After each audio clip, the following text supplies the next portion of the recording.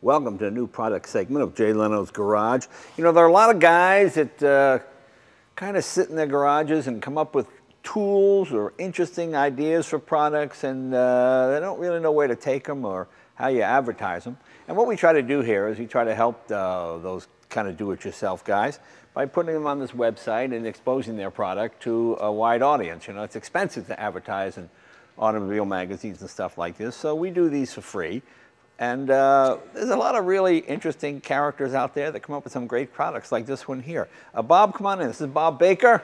Bob, how are you? Hi, Jay. I'm fine. Okay, this is called the Auto Fender Bib, and this is custom fit for my Challenger, this particular one here. You do custom fit for any car, right? I'll custom fit anything that has fenders, yes. Anything that has fenders. All right, that sounds... Because you know how it is. You're working on your car, and you got the belt thing, and you're doing this, and next thing you know, you got a big scratch or a big scrape.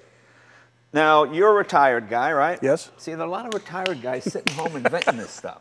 This is what's kind of cool. So, and what business did you retire from? I was an operations manager for a moving company. A moving company? Okay, yes. So you must know about, this almost looks like the kind of pads they use, is it? This is the high-end pad, yes. Okay. All right, so explain what we have here and why a person just couldn't cut out a piece of this and make their own. Well, for one, it's cut in about 5 different places, and believe it or not, this is actually made out of one blanket that is actually 72 by 80 inches, but the overall dimensions are like 104 this way, and it's bigger than the blanket, but the way that I've designed it and cut it out and reassembled it, it fits. Okay, and it's obviously very soft because they use these for people's pianos and antiques and things like that. So, yeah, I mean, we've all done that. You know, you're all like this, you're fixing that air cleaner, and your keys, something scrapes the fender, you wind up kicking yourself. Or even just checking a fluid level. Right, okay. So this comes apart in pieces? Is that how it is? This is one piece. This is all one piece. It's custom fit to fit this application. Okay. So people call you up, they say, I've got a 64 Mustang, boom, and you make it. What would something like this cost? This particular material, this is $149.95. Okay, well, that's not bad. That's not too bad. They also have a Scotchgard type material or liquid, so if anything spills on it, the Scotchgard it'll beat up and you can just wipe it right off. Right, so you don't wind up spilling brake fluid on your fender. Well, you don't want to leave it on there, but yeah, wipe it off. I get you. Another layer of protection.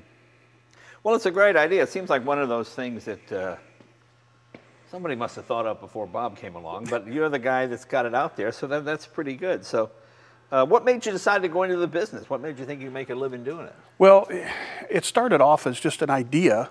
Back in 2009, a few of my friends and I were walking through Hot August Nights, looking at the cars, and I saw a fella that had a beautiful car. I don't know what it was, but he had at least a $10,000 or $20,000 paint job. And he just had a rubber fender cover leaning over the car. And I'm thinking, there's got to be a better way. Yeah.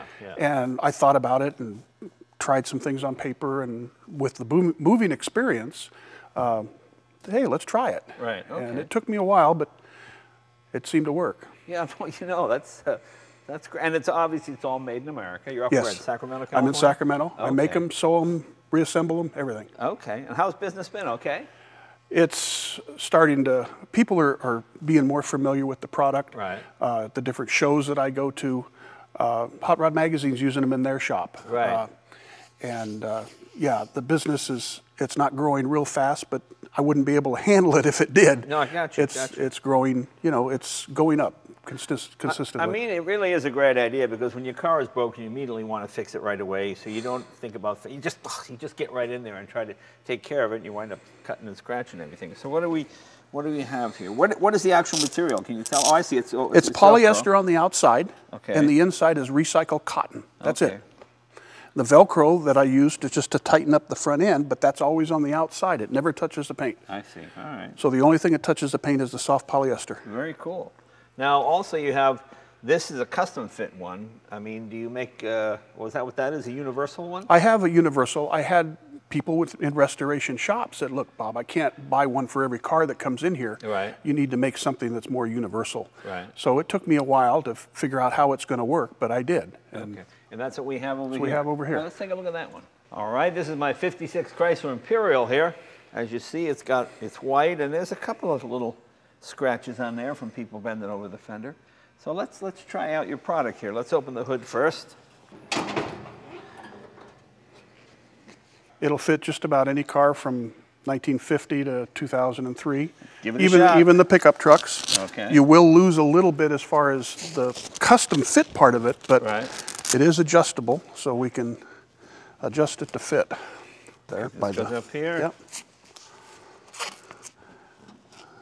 And then that long piece connects. This here? Yes, that holds the back together.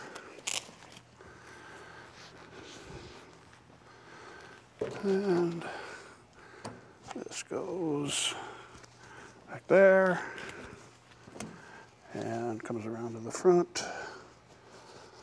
And with the Velcro. Look at that, fits like a cheap suit. How about that? There you go. Yeah, the nice thing is you're covered no matter where you go in the car. A lot of times you have the fender cover on one side, then you run over there to do something over there and you don't take it with, you know, it's just kind of a fun, neat idea. But you have the versatility, Jay, that it'll fit. Yeah. People have more than one car they want to protect. They don't have to buy 3 and 4 different bibs. Right. One will fit.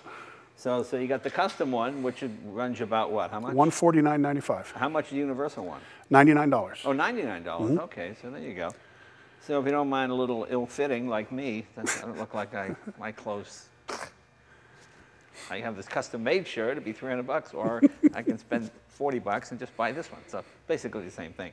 But you get the idea. The car is protected all the way around. That's kind of fun. I mean, that's what we like to do here at the shop, you know. He's a retired guy, instead of sitting home and watching TV, he invents something, and he starts a business with it, and he makes it here in America, and he passes it on to your car guys. That's $99 is not a bad deal. That's about what you'd pay if you went into a parts store and bought kind of a couple fender covers will run you almost that. Yeah, a couple of fender covers aren't this high quality, so check it out. Here's his website, and let's support these guys. Jay, I had a fellow come by at a car show a couple weeks ago, and he looked at one side, he walked around the other side, looked at it, he was standing in front of it, and he was just scratching his head. He says, comes over to me, he says, how does it not fall off the car? And then he comes back and a light goes on. I could see, oh yeah, it goes around behind the hood. It goes all the way around. So yeah. Very good. Bob, thank you very much. Oh, thank you, Jay. Yeah, check it out.